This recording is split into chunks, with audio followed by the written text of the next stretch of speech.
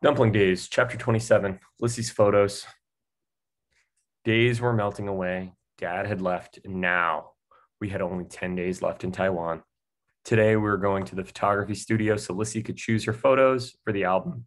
And tomorrow, I had to choose which paintings I wanted for the exhibit. Mom had said I had to use the teacher's chop because she didn't have time to get our chops carved. Later, she promised, I'll get your chops carved later. Maybe there wasn't any time because everyone was planning for Grandma's birthday party. Aunt Bee had already chosen the restaurant for the party, and Auntie Jin had sent out the invitations. Before we even arrived in Taiwan, and Uncle Flower, Shogun, Julian, and their father had been and were still practicing a secret, Uncle Flower had said. What has Grandpa done for the party? I asked. Ooh, good question.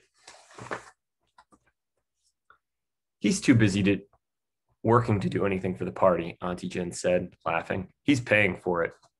Mom felt bad that everyone else had done so much work for the party already, so she said she would order the cakes. We can stop by the bakery on the way back from the photo studio, she said. Lissy was eager to see her photos.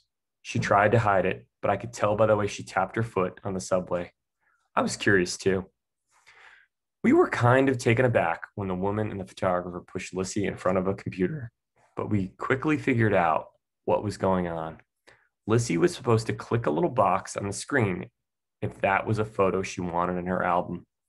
We all peered at the monitor. Who's that? Kiki asked. Me, Lissy said, giving Kiki a don't be dumb look. No, it's not, Kiki said. They mixed your photos up with someone else. We've got the wrong set. No, we don't, Lissy said, sighing in annoyance. They're my pictures.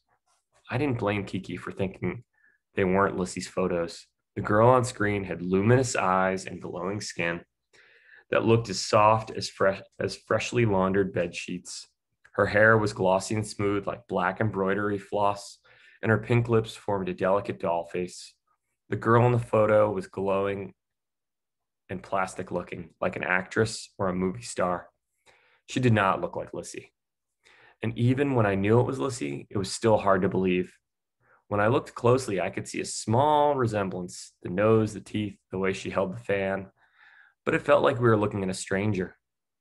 I think they made you taller on the computer, I told her. I couldn't exactly tell what they did, but she sure looked different or something.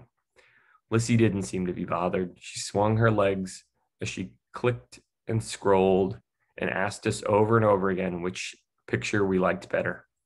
This one with the umbrella, she asked us, or the close-up in the rainbow room? I like them both, I said, which was true because I didn't like either of them. Okay, both then, Lissy said happily. Mom, there's a little box I can click if I want a poster made. Can I get a poster made? A poster? I didn't know if I wanted to see a big size version of these photos, but Mom said okay, but only one. I shrugged.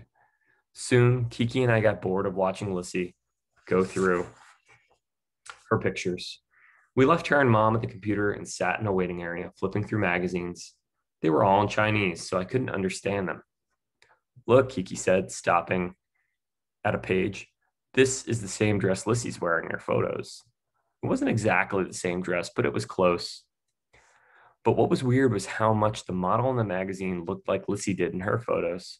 I looked at Lissy at the computer, squinting on the screen and her hair tangled at the ends and her dirty feet in flip-flops. There was no way she looked like a movie star or a model in real life. But if I didn't know her, her photos might have made me think so.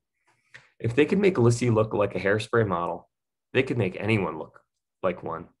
I started to flip through the pages of the magazine again and realized they were all fake. All these fashion models were probably photographed like Lissy. Lots of makeup, fake eyes, and lighting computer changes. It was all a big lie. I went back over to Lissy. She was almost done. You know you really don't look like those photos, I said to her. I know, said Lissy said, but it's fun, like a story or a movie. You don't have to be mean about it. No, I said, I meant you don't look like those photos, and it's good. I think you look better in real life. Oh, Lissy said. She didn't say anything else, but a little pleased smile curved on her lips. I'd never really said nice things to Lissy before, but for some reason, I felt like this was important because it was true. And I didn't think she looked better in real life. Or I did think she looked better in real life. She didn't look like someone fake. In real life, she looked like Lissy, someone who's sometimes nice, sometimes mean, but always my sister. Just being herself was much better looking than one of those models pretending to be in the magazine. But that meant Lissy kind of was a beautiful thought. Then I realized in surprise her Chinese name was right about her. I would never have believed it.